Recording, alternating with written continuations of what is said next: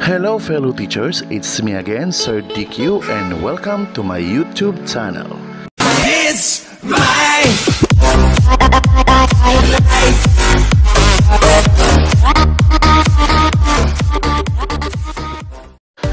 This time, i-share ko po sa inyo on how to create educational mobile apps for free and no coding required. Ibig sabihin, di na po tayo maglalagay na kung ano-anong code or program tulad ng ginagawa ng mga expert ng mga developers sa paggawa ng mobile application. Ang apps na ito ay maaari nating magamit ngayong school year since tayo ay nasa distance learning. Ang gagawin lang ng estudyante natin ay install sa mobile phone at magamit nila ito as their reference. At kahit wala silang load ay ma-access nila yung ginawa nating application. So ang importante lang dito ay may mga pre-made modules na tayo at converted to PDF or EPUB files para insert lang tayo ng files pag gagawa na tayo sa Appsgeyser.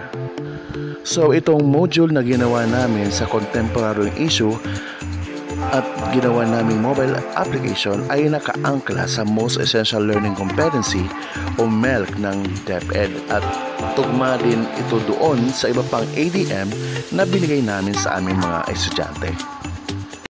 So without much further ado, let's start our tutorial on how to create educational mobile application. Appsgeyser is a free web platform that allows converting any web content into an Android app into easy steps, built to help people to transfer their ideas into application. Okay, so first, sa ating browser, type in appsgeyser.com. Then log in po tayo gamit ang ating mga personal account. So ganito po yung magiging environment ng Appsgeyser. Okay, so meron din sila mga template na maaari natin magamit. So meron dalawang options sa pag-create ng application, business. So meron din sila mga template na nakalagay dyan, or itong individual. So gagawa tayo ng apps as individual. So click natin ang book reader. So ganito ang interface sa pag-create ng book reader application. Sa template description, dito natin i-modify yung magiging laman ng ating application. So click next. Under ng app setting, ilalagay natin yung book title. So ang ginawa ko dito, nilagay ko yung topic title ng isang aralin. So under ng book title, mag-insert tayo ng files. May option kung anong type ng files, EPUB or PDF file. Since meron na akong pre-made PDF file ng aralin, click upload PDF file. Sa bawat file, ang maximum ay 20 MB. So hanapin natin yung file sa ating computer.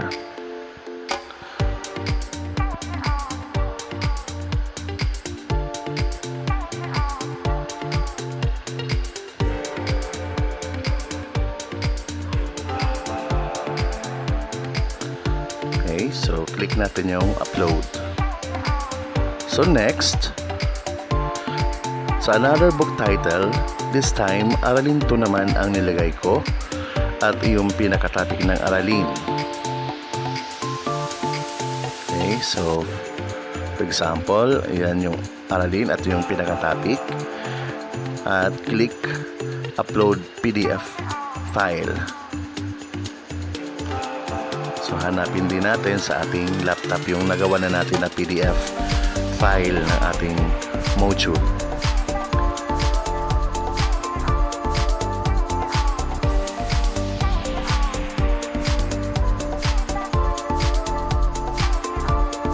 Okay, so hanapin lang natin ang ating ginawang module.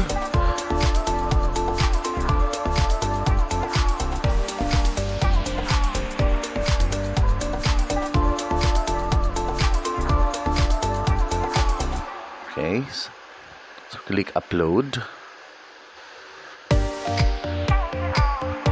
So So yung pag-upload ng ating file, kapag maliit lang yung file, mabilis lang siyang ma-upload. Pero pag malaki yung file, medyo mabagal yung uploading ng ating files.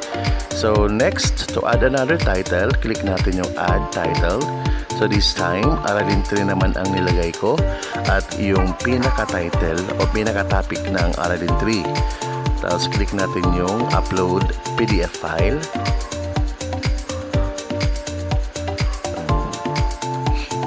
Then hanapin natin sa ating computer yung ating file na nagawa na.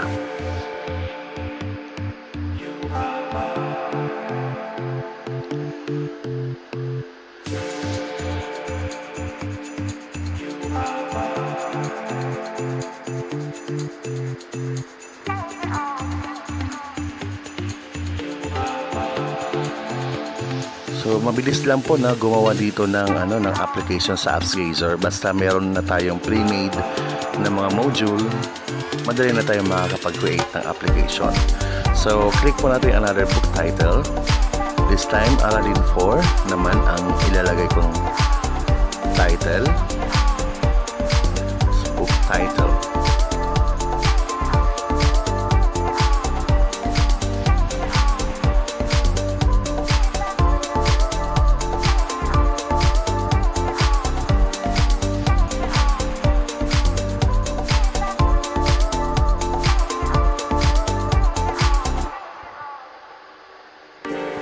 Okay, so hanapin lang natin yung file sa ating laptop.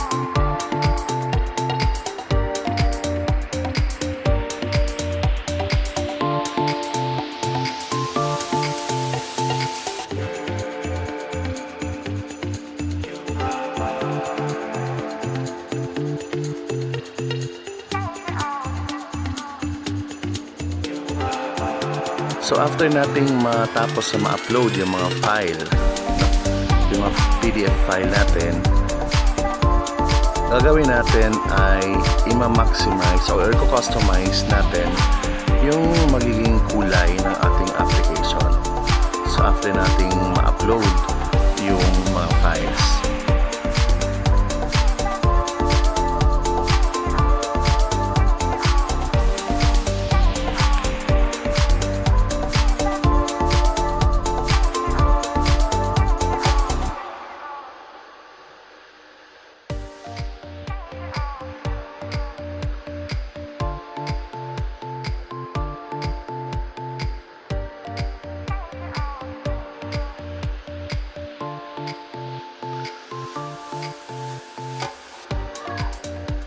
okay, so medyo mabigat yung file na na-upload sa last title, kaya medyo mabagal.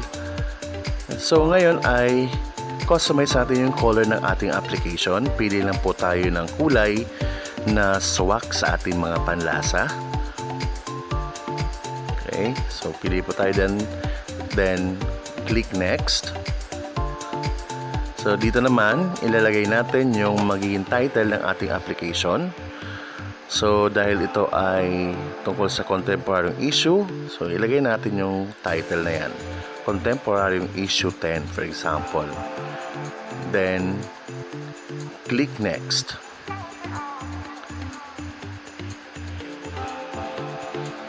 Okay, so this time naman, maglalagay tayo ng icon doon sa ating application. Click natin yung custom icon. So pipili tayo ng magiging icon ng ating application. So this time ang ginawa ko ay yung logo ng aming school ang ginawa kong icon.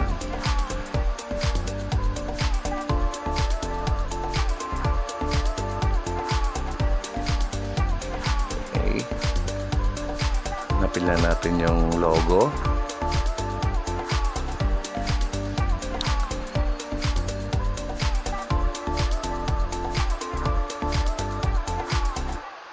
yun. Click natin yan. Then, okay. So, click next. So, crop natin yung icon para mag-fit dun sa square.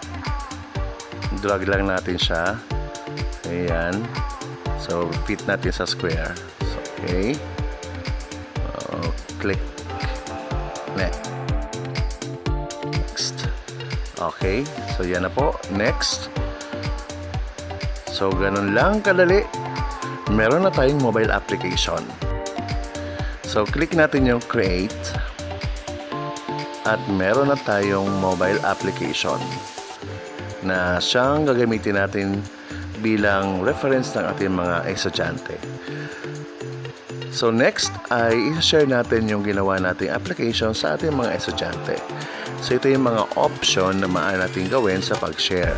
Pwede nating i-download yung ginawa nating application. Download APK, no? Or pwede naman nating ibigay sa bata yung QR code. Okay. So disregard lang po natin itong mga ad. Scroll down po natin. Okay.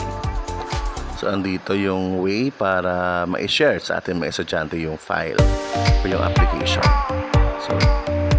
So download app. Click natin yung download app. Okay. Scroll down.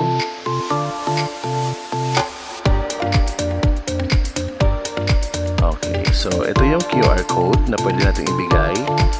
Ipa-scan natin sa mga estudyante natin.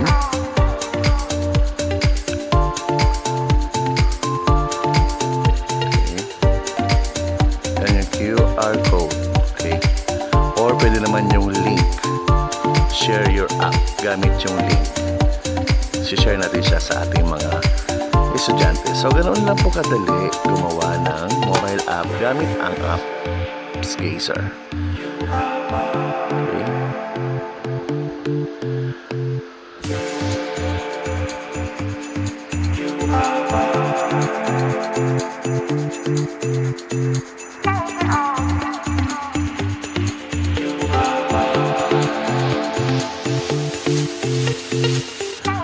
Okay, so this time po ay ipapakita ko po yung nagawa kong application na na-download ko na sa aking cellphone. Ito po yun.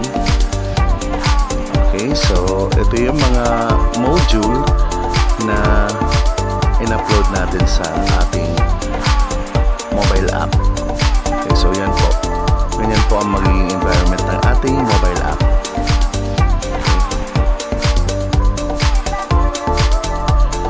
Okay, so ganun lang po. So, if you learn something about this video po, ay click po natin yung like and don't forget to subscribe